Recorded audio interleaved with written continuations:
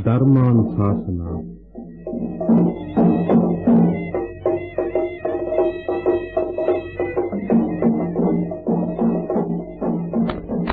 අද ධර්මානුශාසනාව පවත්වන දේශකයන්න් වහන්සේ අම්බලන්ගොඩ ගල්දුව ගුණවර්ධන යෝගාශ්‍රම වාසී පූජ්‍යපාද NaUyane Ariyadhamma ස්වාමීන් වහන්සේ.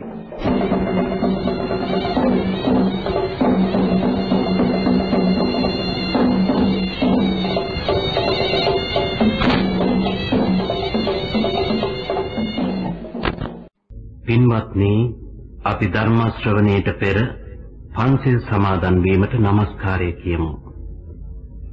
අවසරයි ස්වාමින් වහන්සේ. නමෝ තස්ස භගවතු අරහතෝ සම්මා සම්බුද්දස්ස. නමෝ තස්ස භගවතු අරහතෝ සම්මා සම්බුද්දස්ස. නමෝ තස්ස භගවතු අරහතෝ සම්මා සම්බුද්දස්ස. බුද්ධං සරණං ගච්ඡාමි ධම්මං සරණං ගච්ඡාමි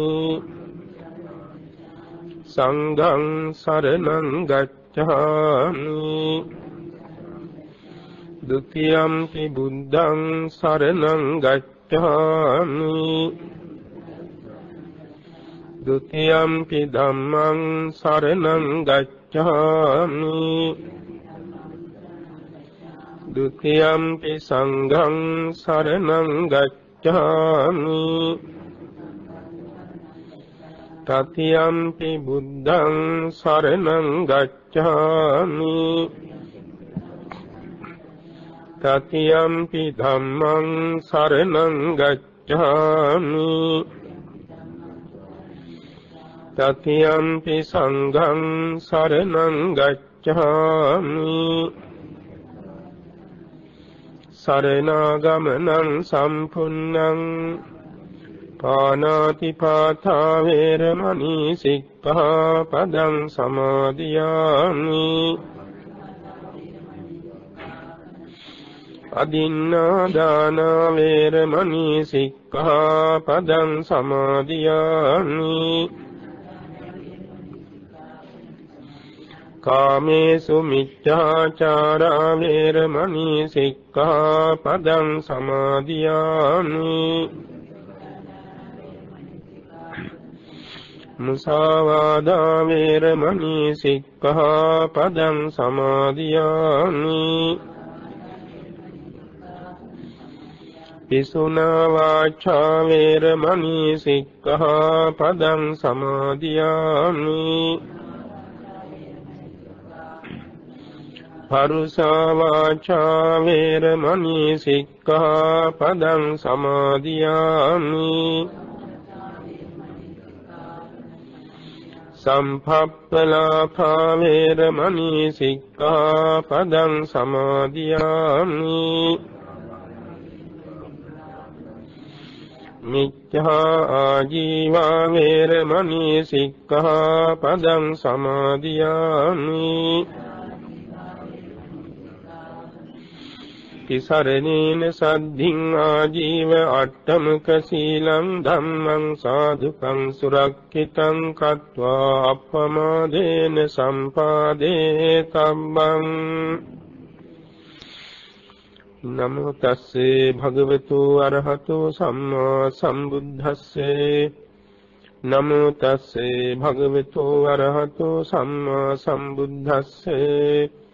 නමෝ තස්සේ භගවතු අරහතෝ සම්මා සම්බුද්දස්සේ.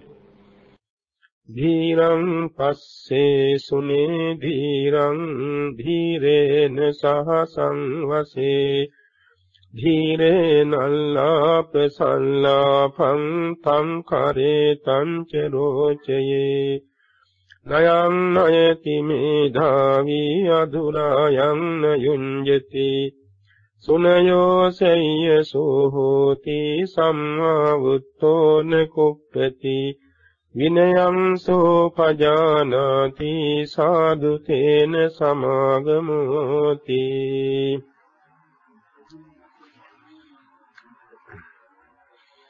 ශ්‍රද්ධාවන්ත පින්නතුනි,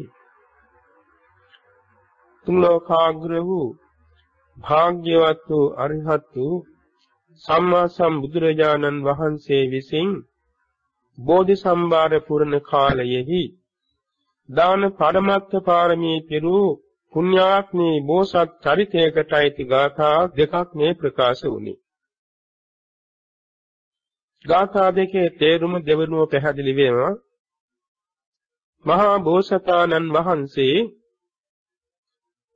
බෝධි සම්භාර පුරමින් එන අතර දඹදිව තලේ බරණැස් නුවර මහා සිටු සම්පත් ඇති නිවසක උපන්නා. උපන්න නැකතට අනුව දෙමෝපියන් නම තැබුවේ අකීර්ති පඬිත කියලා. අවුරුදු 2-3ක් ගිහින් නැගෙන කෙනෙකුත් ඇති වුණා. එතුමියට නමක් තැබුණා යසවතී කියලා. මේ දෙන්න ඉගෙන කියාගෙන තරුණ වියට පත්වන කාලයේ මව්පියන් අභාවයට පත් වුණා. විශාල ධනස්කන්ධයක් මේ දෙන්නට හිමි වුණා. මේ දෙන්න ඒකමතිකව කතා කළා, අපේ මව්පිය මුතුන් මිතු සත්මුතු පරම්පරාවක න්යායෝ විශාල ධනස්කන්ධයක් හම්බ කරලා ඒවා ඒ තැන තිබෙද්දී හිස් අතින් පරලෝ ගියා. මේවා ආරක්ෂණ ගෝපනය කරන හිටියොත් අපට සිද්ධ වෙන්නේ ඒ ටිකයි. අපි දෙන්න මේන් විශාල පින්කමක් කරමු. අපේ මව්පිය මුතුන් මිත්තන්වත් සුගතියට නිවනට යන්න හේතු වෙන පින්කමක් කරමු කියලා රටේ රජතුමාට දැනුම් දී අවසරගෙන කෝටි ප්‍රකෝටි ගණන් තිබුණු ධන භාණ්ඩාගාර සියල්ල විවෘත කරලා දුගී මංගී අසරණ අනාථ ආදීන් වෙත පරිත්‍යාග කළා. මේ දෙන්න පෙරහන් කඩක් තරම් ස්වල්ප දෙයක්වත් නොගෙන සියල්ල පරිත්‍යාග කොට වනගත වුණා.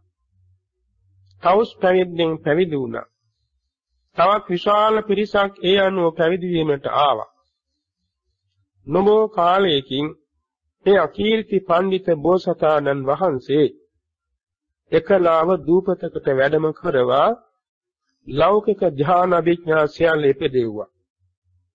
එතෙන්ද සෙනඟ ගලාගෙන යන නිසා ලංකාවේ උතුරු කරයේ තියෙන කාර දිවයිනට වැඩියා. කාලකොළගස් කැලෑවක් ඇති මේ කාර දිවයිනේ කුඩා පන්සලක් හදාගෙන කරකොළ අහුරක් නෙලා තම්බාගෙන වළඳා ධ්‍යාන වඩනවා. එක් දිනක් කරකොළ ටික වේල් තම්බගෙන නිවෙනතුරු කුටියේ පන්සල දොරකඩ වාඩි වෙලා මෙහිම කල්පනා කළා. මම කෝටි ප්‍රකෝටි ගණන් අප්‍රමාණ ධනස්කන්ධයක් දන් දුන්නා. අද මගේ මේ කරකොළ ආහාරය දෙන්න ලැබුණොත් ඒ දානෙට වඩා ශ්‍රේෂ්ඨයි. හේතුව එදාට වඩා මම අද සීලවන්තයි, සමාධි සම්පන්නයි, ඥානලාභී, ප්‍රඥා සම්පන්නයි. කවුරු නමුත් ආවොත් මගේ දවල් ආහාරය මම අද දන් දෙනවා. උන්වහන්සේගේ සිතේ පැවැත්ම සක්දෙවිඳුට දැනී වහාම සැනකින් බඩගිනිකාරී මිනිස් වේශයකින් නැවී පෙනී ආවා. බෝසතුන් වහන්සේ ඉදිරියට ගමන් කළ ස්තුති කළා. තමුන්වහන්සේ මගේ කල්යාණ මිත්‍රයෙ. තමුන්වහන්සේට මගේ දවල් ආහාරය මම පිරිනමනවා. මගේ මේ ආහාරය පරම ධාර්මිෂ්ඨයි. මේ ආහාරයේ තමුන්වහන්සේට දිව්‍ය ආහාරයක් වැනි වෙලා ආයු වර්ණ සැප බල ප්‍රඥා වැඩිවා. තමුන්වහන්සේ මගේ කල්යාණ මිත්‍රයෙ. හේතුව තමුන්වහන්සේට මේ දානි දීලා මම ලෝතුරා බුදුබා පතනවා. මගේ බුදුබාට උපකාර වෙන්න පැමිණි ඔබට මේ මගේ පරිත්‍යාගය දිව්‍ය ඖෂධයක් අමාවසුවක් වැනි වේවා කියලා දන් දුන්නා. මිනිස් සිතින් සිටේ සක්දෙව් රජ ටික දුරක් ගිහින් නොපෙනී අතුරුදහන් වුණා. දෙවැනි දවසේ තුන්වෙනි දවසෙත් එහෙම දානි දුන්නා. දවස් තුනේම ධ්‍යාන සුවයෙන් හිටියා, කෑමක් බීමක් ගත්තේ නැහැ. හතරවෙනි දවසේදී සක්දෙව් රජ අහසේ සියවැසින් පෙනී හිටියා. අසා සිටියා තාපසයන් වහන්සේ දින 3ක් හමුන්වහන්සේ निराහාරව නේද? මෙහෙමත් දන් දෙන්න පුළුවන්ද? අකීර්ති තාපසයන් වහන්සේ කිව්වා, සක්දෙවිඳුනි, දවසක් දෙකක් නෙමෙයි මාසයක් දෙකක් වුණත් මගේ ආහාර වේල ගන්නට පැමිණියොත් යමේ කිසිම පසුබට වීමක් නැතුව මම දන් දෙනවා. සක්දේව රජ ඇසුවා තාපසයන් වහන්සේ තමුන්නාසට විශාල ඥාති පිරිසක් හිටියා. විශාල ධනස්කන්ධයක් තිබුණා. විශාල සම්පත් තිබුණා. ඇයි තමුන්නාසේ මේ එකලාව කරකොලගස් කැලෑවකට වෙලා තවුස් දන් පුරන්නේ මොකද පැතුම කියලා. බෝසතුන් වහන්සේ කිව්ව ලස්සන කතාවක්. දුක්ඛෝ පුනබ්භවෝ සක්ක ශරීරස්සච භේදනං සම්මෝහ මරණං දුක්ඛං තස්මා සම්මාමි වාසව. සක් දෙවිදුනි පුන පුනා ඉපදීම දුකක්. උපනුපන්තන කෙලෙස් සහිතව මරණයටපත් වීම තවත් දුකක්. මෙන්න මේ ඉපදීමයි ජරා රෝග මරණයි නැති අජාත්‍ය අජර අව්‍යාධි අශෝක අනුපායාස නිවන පිණිස මා සසුන් පිළිවෙත් පුරනවා. සක්දේව රජු පැහැදිලා කිව්ව තාපසයන් වහන්සේ බොහෝ තවුසෝ තවුස් දන් පුරන්නේ සක් දෙවිඳ වෙන්නේ. බඹලෝ යන්නේ. තමුන්නාසේගේ පැතුම නිස්සරණයි. තමුන්නාසේ වෙන නිස්සරණාධ්‍යාසය ඇති අයට උපකාර වීම අපට ලොකු පිනක්. මම සක්දේව රජ තමුන්නාසේ කැමති වරමක් ඉල්ලන්න කිව්වා. අකීර්ති බෝසතාණන් වහන්සේ බොහෝම ලස්සන අදහස් කීපයක් ඉදිරිපත් කළා. වරංචේ මේ අදෝසක්ක සම්බ භූතාන මිස්සර කෙත්තං වත්තුං හිරඤ්ඤංචේ ගවාසන්දාස පෝරිසං යේන ජාතේන ජීයන්ති සෝ දෝසෝ නුමයි වසි. ඔය විදිහට එක එක දෙයක් පැතුවා. සක් දෙවිඳුනි මට වරමක් දෙනවා නම් මෙවන්නක් දෙන්න. යේන පුත්තේච දානේච ධන දඤ්ඤම් පියානි ලද්දා නරා නතප්පන්ති සෝ ලෝභෝ නුමයි වසි.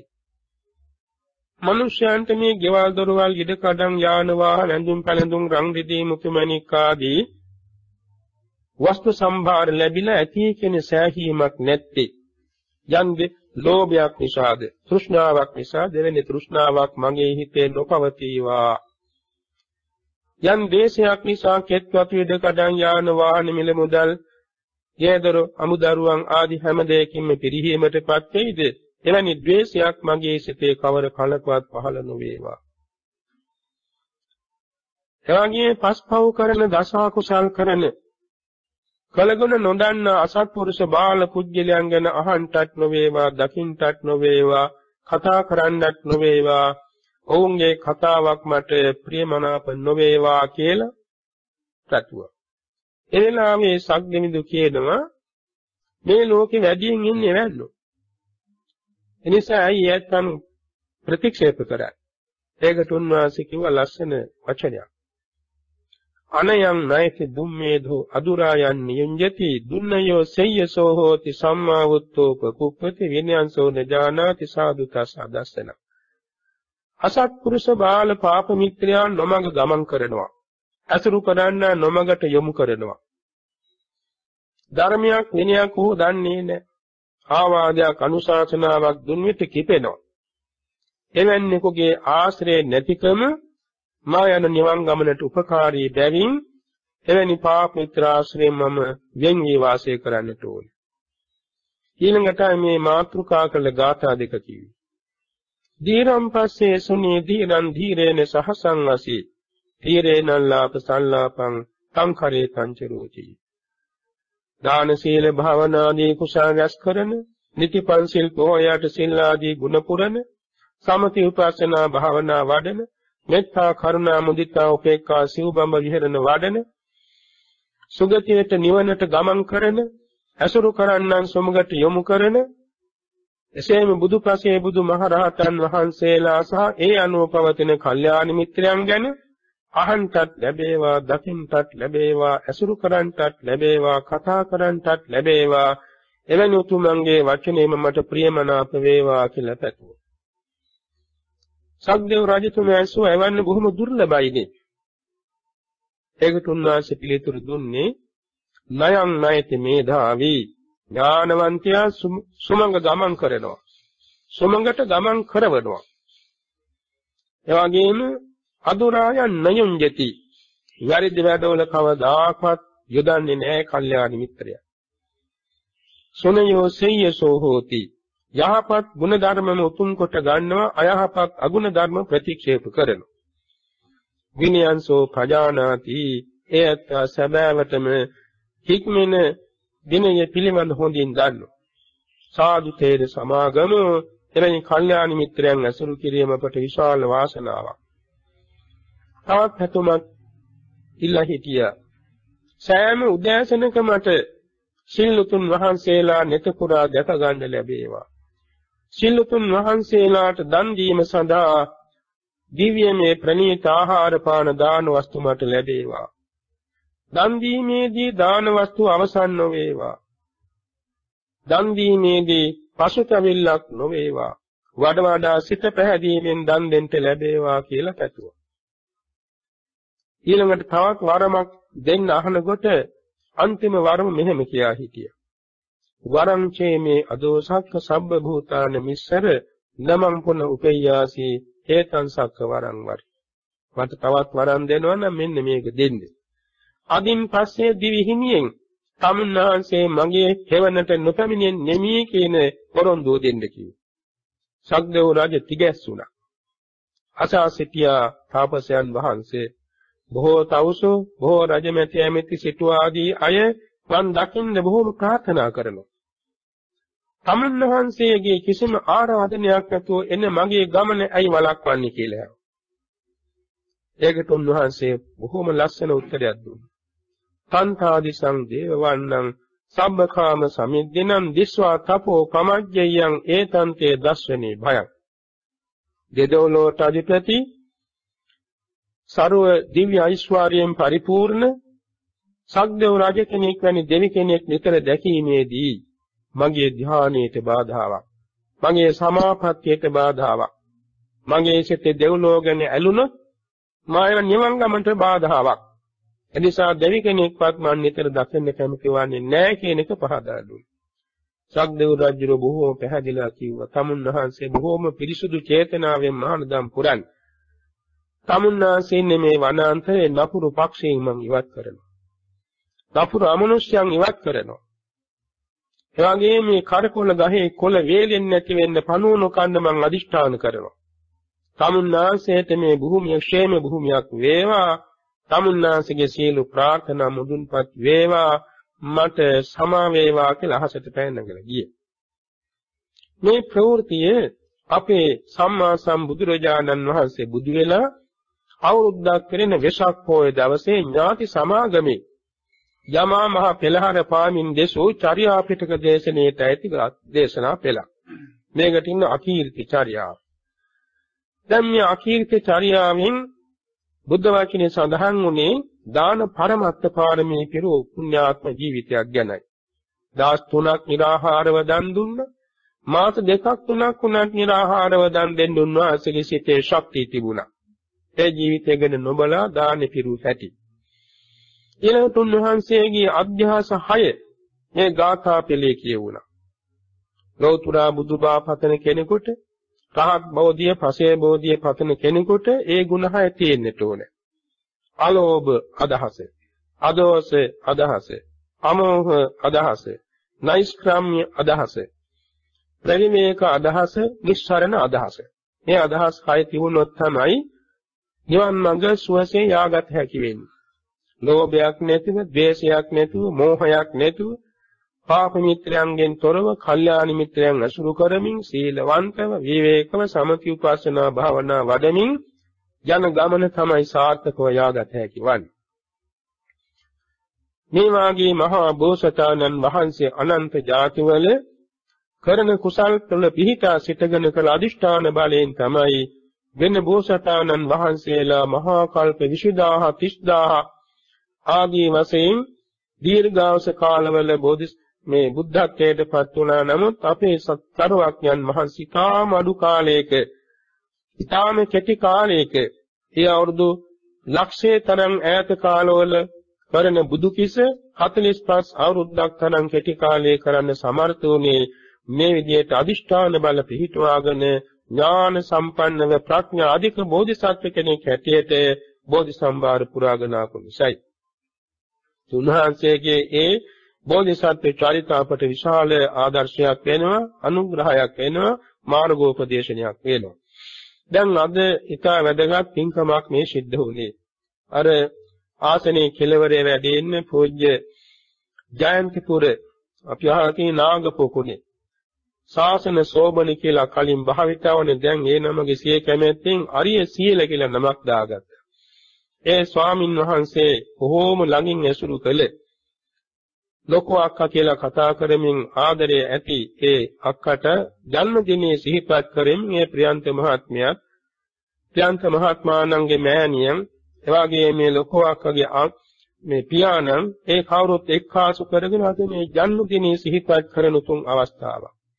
මේ ස්වාමීන් වහන්සේලා 12 නමක් වැඩම කරවා ගන්න බලාපොරොත්තු වුණා.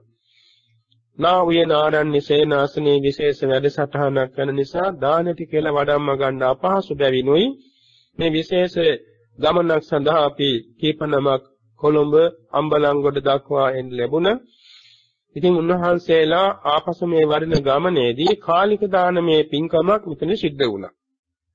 මට අහන්න ලැබුණා ඊයේ අරියනන්ද ස්වාමින් වහන්සේට දුරකථනයෙන් කතා කරලා තියෙනවා වඩින්න පුළුවන් වෙයිද කියලා.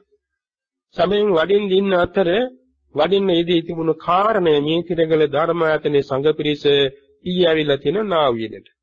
ඒක උන්වහන්සේට වඩින කාරණේ නැවතුණා. එනිසා කියලා තියෙනවා මේ වාරේ මට බැරි වුණාට මම නැවත ගජපුර සංඝ පිරිසක් එක්ක මෙතෙන් එන්න බලාපොරොත්තු වෙනවා කොළඹ හරි අම්බලන්ගොඩ හරි වඩන ගමන් කියලා. එනිසා මේ මහත්මේලාගේ ඒ පුණ්‍ය සංකල්පන ඉදිරියට තව මුදුන් පමුණවා ගන්න අවකාශ විවෘත වෙලා කියනවා කියන එක අපි කරුණාවෙන් මතක් කරනවා. ඉතින් ඒ නිසා බොහොම සැනසෙන්නට ඕනේ. දැන් මේ ස්වාමින් වහන්සේලා ඊටාම ගෞරව සම්ප්‍රයුක්තව පිළිගෙන දෙපාදවා පීවිලියලා අසුන් පනවා වඩා හිඳුවා. ඊට ප්‍රථමයෙන් බුද්ධ පූජා පවත්වා සියාපින් දානේ බෙදා හදා පිළිගන්වා වැළඳෙව්වා. වත් පිළිවෙත් පිරෙව්වා. එයාගේ මෂ්ඨ පරිස්කාර හා සසුපිරිකර වර්ග පූජා කරන්ට යෙදුණා. ආජීව අෂ්ටමක සීලේ සමාදන්ව කෙටි බණ පදයකට සවන් දුන්නා. සිතින් කයින් වචනින් සිදු කරගත්තේ මේ කුසල සම්භාර ධර්මයට තවත් මේ කල්යාණ මිත්‍ර පිරිසද්ද සහභාගී කරව ගත්තා. මේ බුද්ධදාස මෞපිය දෙපළ දොස්තර චන්දිව මහත්මයලා එවාගේම යටවර මෞපිය දෙපළ එසේම චන්ද්‍රාරණත්ත මැතිණිය වාගේ මල්කා දෙලුම් මැතිණිය මේ ආදී හිතවත් විශාල පිරිසක් අත්‍යවශ්‍ය පිරිසක් එකතු කරගෙන මේ පින්කමේ කිසි අඩුවක් නොවන හැටියට සංවිධානය වුණා. එයින් තවත් බොහෝ දිනකට පින බෙදා දීමට අවකාශ ලැබුණා. අපි ඉපදලා තියෙන විශාල පුණ්‍ය භාග්‍යයකි. ඒ පුණ්‍ය භාග්‍යයේ වටිනාකම අසීමිතයි.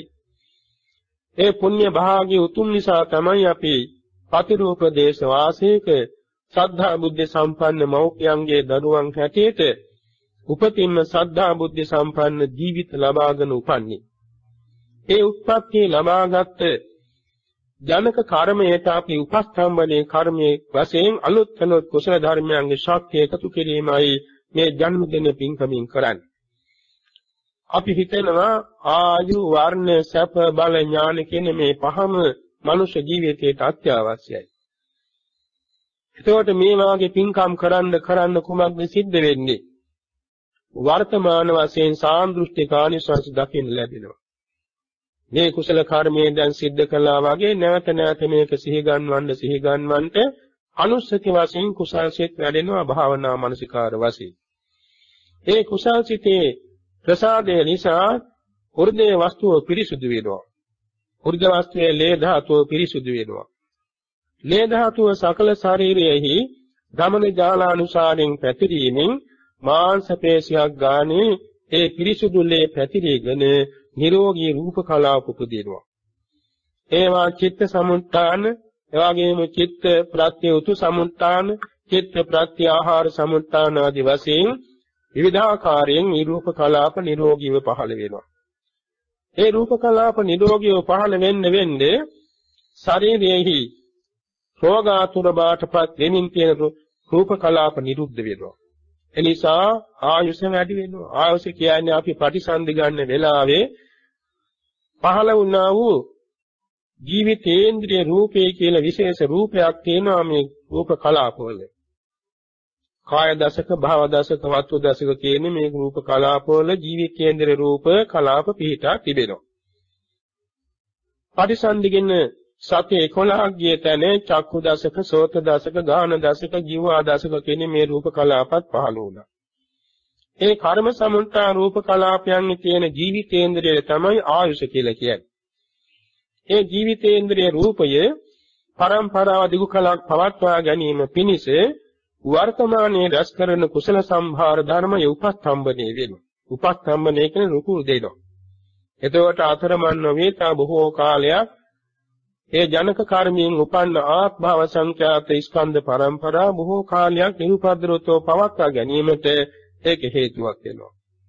අහල ඇති අර කෝලිය ජනපදයේ දීගලම්බ ගම්මානයේහි මෞපිය දෙපළගේ කුඩා දරුවෙකුට 7 දවසක තිබුණු මාර්ගයේ පවා වැළකී ගියේ බුදුරජාන් වහන්සේගේ උපදේශ පරිද්දෙන් විශේෂ පින්කමක් කරලා.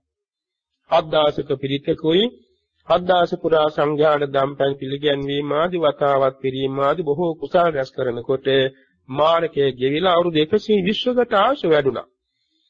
ඒක තමයි සාන්දෘෂ්ටික ඵල විපාක කියලා කියන්නේ. NaUyane ආරණ්‍ය සේනාසනයේ මුලින්ම ආරම්භ කරපු MP අමරසිංහ මහත්මයා මේ ගම්පහ පළාතේ බොහොම පැරණි මහත්මයෙක්. එතුමාට වයස අවුරුදු 65 දී තිබුණු සම්පත් සියල්ලම නැති ගියා. විශාල මාර්ගයකට මුහුණ පෑවා. එතුමා සියල්ල අත්හැර දාලා ආරණ්‍යගත වුණා. ආරණ්‍යයට වෙලා 4 පොහොර සිල් ගනිමින් දවස් 3 වේලේ බුදුන් වඳිමින් භාවනා ප්‍රගුණ කරගනිමින් සංඝෝපස්ථාන කරමින් හිටියා. ඒ මාර්ගයේ ගෙවිලා තවත් අවුරුදු 22ක් වැඩිපුර ජීවත් වුණා. ගල්දුව ආරණ්‍ය සේනාසනයේ ප්‍රධාන දායකත්වයේ දරූ පින්වත් සුමන කරුණාරත්න මහත්මයාට වයස 69 දී හරියටම නැති වෙන වේලාව පවා නියමිතව තිබුණා.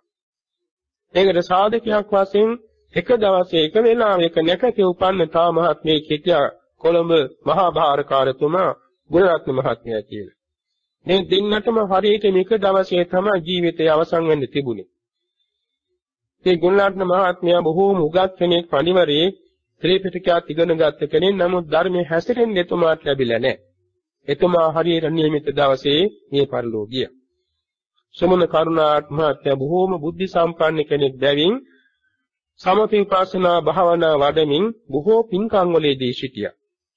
අන්තිමේදී තවත් අවුරුදු 16ක් වැඩිපුර ජීවත් වුණා. ඒ මක්නිසාද උපස්තම්භක කුසල රැස්වීම නිසාර ජනක කර්මයාගේ ආයුෂ දිගුකල් පවතින රුකුලක් වුණා. එන්න මේක නිසා අපේ ජීවිතේට අපි ආදර වෙන්නට ඕනේ.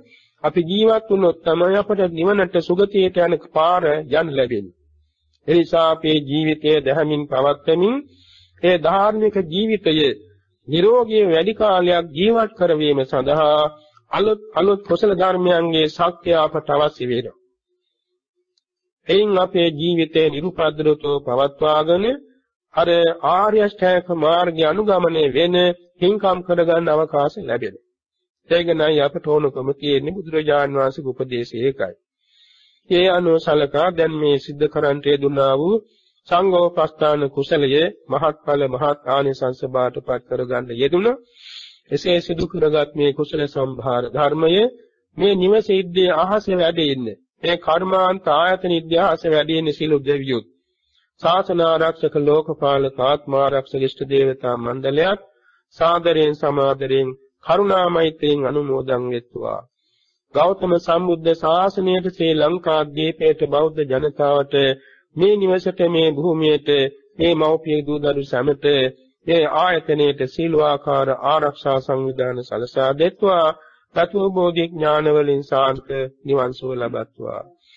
එසේ පින්වත් ප්‍රයන්ත මේ වීරසිංහ මැතිතුමාණන්ගේ පියාණන් වහන්සේ දැන් අවුරුද්දක් වෙනවා පසුගිය ජනවාරි මාසයේ දිනයකට ඉතින් එතුමා සිහිපත් කළ විශාල පින්කමක් කරලා තියෙනවා. නමුත් අදත් ඒ වෙනුවෙන් පින් පැමිණවීම ඉතා වැදගත් බැවින් දැන් වඩා පින් පමුණවන්න බලාපොරොත්තු වුණ ඒ ශායි පියාණන් වහන්සේටත් එවාගෙම දෙපාර්ශ්වයේම සත්මුතු පරම්පරාවක හා ඊටත් අපිට උද යම්තාක් මේ පල්ලෝගේ ඥාතියෙන් යුතුත් ඒ සමටත් මේ කුසලයත්පත් වේවා. මෙපින්දලෙන් ඒ සෑම දෙනා භවයක් පාසාම සුගති සම්පත් විඳිමින් පාරමී සම්පූර්ණ කරගෙන ප්‍රතිව බෝධි ඥාන වලින් අමා මහ නිවන් සුව ලබත්වා කියා කරුණාවෙන් පින් දෙමු. එසේම හිතවත් මදහත් අහිතවත් සෑම සත්වයන්වත් මෙම කඩවත ප්‍රදේශයේ සිට අවටගම් නගර ලංකාව දඹදිව තල මේ සක්වල සීල සක්වල දස දිසා වාසී සමස්ත ලෝක සත්‍යයට මේ පින ලැබේවා. සියලු සත්‍යෝ නිදුක් වෙත්වා නිරෝගී වෙත්වා සුවපත් වෙත්වා තෙරුවන් සරණ යෙත්වා නිවන් මඟ ගමන් කෙරෙත්වා ආරි සත්‍ය අවබෝධයෙන් සාන්ත නිවන් සුව ලබත්වා කියා මෛත්‍රීන් පින් පමුණුවමු. තුන්සිත පාදවාගෙන බුදු සසුනේ චිර ජීවනයේ පතමින් සංගරුවනට ආයු වර්ණ සප බල ඥාන පිරිනමමින් ආශිර්වාද පෙරටුව සිදු කරගත් මේ උදාර කුසලානුභාවයෙන් බුද්ධ ආදී රත්නත්‍රය අනුභාවයෙන් දිව්‍ය මණ්ඩලයේ රැකවරණින් හා කල්යාණ මිත්‍රයන්ගේ දාශිර්වාද බලයෙන් අද ජන්මදිනයේ සිහිපත් කරන දිමුත් වීරසිංහ මහත්මියටත් විශේෂයෙන් ප්‍රයන්ත වීරසිංහ මැතිතුමාණන්ට දරුතුම්පලටත් මේ නෑනියන්ටත් අර පියාණන්ටත් අනිකුත් මේ සහභාගී වූ යටවර මව්පිය දෙපළටත් එවැගේම මේ බුද්ධදාස මව්පිය දෙපළ දසර මහත්මයාටත් එවැගේම චන්ද්‍රාරාර්ථ මැතිණිය මල්කානිලොම් මැතිණිය ආදී කොට සහභාගී වූ සෑම දෙනාටම මෙම ආයතනයේ සේවහි නියුක්ත සේවක සේවිකාදීන්ටත් වත් පිළිවෙත් පුරා සාදු කියා සිත් පහදවාගත් සැමටත් යහාත්මා වශයෙන් ඇති අසනීපකම් අපල උපද්දරව අතුරු අන්තරා නවග්‍රහ දෝෂ සතුරු කරදර මාර්ග බාධක අනවින කොඩිවින බන්ධන ඇස්වා කටවා හෝ වහ අනාභ අයස නිന്ദා පහස දුක් පීඩාදී සියල්ල හිරුදුටු අඳුරුසේ විහෙත විද්වංසනේ වේවා. තබන පියවරක් ගානී රත්නත්‍රේ සතු සූවිසි මහා ගුණේ අසීමිත ආරක්ෂා නිරතුරුව පිහිට වේවා. කුසල් අරමුණෙන් සමාධී සිතින් මෙත් සිතින් බුදු ගුණ දෙලෙන් සමදා සැපෙන් නින්දාව සැපෙන් අවදි වේවා. නපුරු සිහින නොපෙනේවා. දෙවියන්ගේ බ්‍රහ්මයන්ගේ මිනිස්යන්ගේ අමනුෂ්‍යයන්ගේ චිත්ත ප්‍රසාදේ ලැබේවා. දෙවියන්ගේ දේව ආරක්ෂා නිරතුරුව පිහිට වේවා. රජුන්ගෙන් සරුන්ගෙන් සතුරුන්ගෙන් ගින්නෙන් ජලයෙන් වසවිසෙන් අවියාවුද වලින් මිනිස්යන්ගෙන් ත්‍රිසංගත සතුන්ගෙන් සීතලෙන් උණුසුමින් බඩගින්නෙන් පිපාසින් මැසුමඳුරුවන්ගෙන් අව්‍යසසුලන් විසුකුරු සර්පාදීන්ගෙන් වාකපිතසම තුන්දසින් රාගද්දේශ මෝහාදී උපක්ලේශයන්ගෙන් උපපීලක උපච්ඡේදක අකුසල විපාක වාරයකින්වත් බියක් ඇති ගැනීමක් අන්තරාවක් සන්ත්‍රාසයක් රෝමෝද්ගමනයක් ආපදාවක් හිංසාවක් පීඩාවක් ව්‍යසනයක් ඉපතා සිහිනකින් වටනොම වී සරුව ආරක්ෂාව සැලසේවා. කායික පීඩාදියක් නොවේ කායික මානසික සනසිල්ලේ දෙලොව දිනුව නිවන් මඟ පාරමී ගුණ මුදුන්පත් වේවා. ගුණ නුවණින් ධන ධාන්‍ය යසීසුරෙන් ආයු වර්ණ සැප බල ප්‍රඥාවෙන් නිත්‍ය සීල උපෝසත සීල සිව්බම විහරණයෙන් සද්ධා සීල සුත ත්‍යාග ඥාන හිරිය ඔත්තප්ප බෞසතතාව පරාක්‍රම වීර්ය ස්මෘතිය ප්‍රඥා දස වාරමිතාදී බෝසත් ගුණයන්ගෙන් පෙරපස මෝරණ සඳක් මෙන්දින් දින දිනු වේවා. සම්‍යක් ප්‍රාර්ථනා සියල්ල සිතුම නිරුවණකින් කල්පරුක්ෂයකින් භද්‍රගටයකින් මෙන්ද පූර්ණ චන්ද්‍රයා මෙන්ද පිරිකිරි සස්ත්‍රීක වේ සමෘද්ධිමත් වේවා. රින්සත් සතවර්ෂාධික කාලයක් අතරක් නැර අපරාජිතව උදාර ලෙස උතුම් ලෙස උත්කෘෂ්ඨ ලෙස උත්තරීතර ලෙස මෙලව දියුණුව පරලෝ සුගතියේ ශාන්ත නිවන පිණිස බෝධි සම්භාර පුරා ගැනීමට රත්නත්‍රානුභාවයේම දීර්ඝායුෂ ලැබේවා. සසර වසනාතුරු සත්පුරුෂ සංසේවනයේ සද්ධර්ම ශ්‍රවණයේ යෝනිසෝ මනසිකාරයේ සහ ධර්මානුධර්ම ප්‍රතිපදාව ඇතුව නිවන් මාර්ගය ගැනීමට ජාති ජාතිත් වාසනාව වේවා. සිල්වත් ගුණවත් නැනවත් බෝසත් දෙමෝපියන් සහෝදර සහෝදරියන් දූ දරුවන් නෑදෑ හිතමිතුරන් සේවක සේවිකාවන් දෙකටුව සුවසේ පාරමී ගුණ සපුරා දුක්ඛේ සමුදය නිරෝධේ මග්ගේ චතුරාර්ය සත්‍ය අවබෝධයෙන් බුදුපසේ බුදුමහරහතුන් වහන්සේ නිවී සැනසී වදාළ සදාකාලික ශාන්ත ප්‍රණීත ලෝකෝත්තර අග්‍ර අමාමා නිවන් සුව සාක්ෂාත් කර ගැනීම පිණිස මේ සකල කුසල සම්භාර ධර්මයේ හේතු වේවා වාසනාව වේවා කියා නිවන් සුව ප්‍රාර්ථනා කරමින් දැන් වඩා පින් පමුණවන්න ඉදං ඕ ඥාතීනං හෝතු සබ්බීතියෝ විවඤ්ඤන්තු සම්බ රෝගෝ විනස්සතු මාතේ භවත්වන්තරායෝ සුඛී දීඝායුකෝ භව භවතු සම්බ මංගලං රක්ඛන්තු සම්බ දේවතා සම්බ බුද්ධානුභාවේන සදා සොත්ති භවන්තු තේ භවතු සම්බ මංගලං රක්ඛන්තු සම්බ දේවතා සම්බ ධම්මානුභාවේන සදා සොත්ති භවන්තු තේ භවතු සම්බ මංගලං රක්ඛන්තු සම්බ දේවතා සම්බ සංඝානුභාවේන සදා සොත්ති භවන්තු තේ අභිවාදන සීලිස්ස නිච්ඡං වද්ධාපචායිනෝ චත්තාරෝ ධම්මා වද්ධන්ති ආයුවන්නෝ සුඛං බලං ආයුරාෝග්‍ය සම්පatti සග්ග සම්පatti මේවච අතෝ නිබ්බාන සම්පatti ඉමිනාතේ සමිජ්ජතු.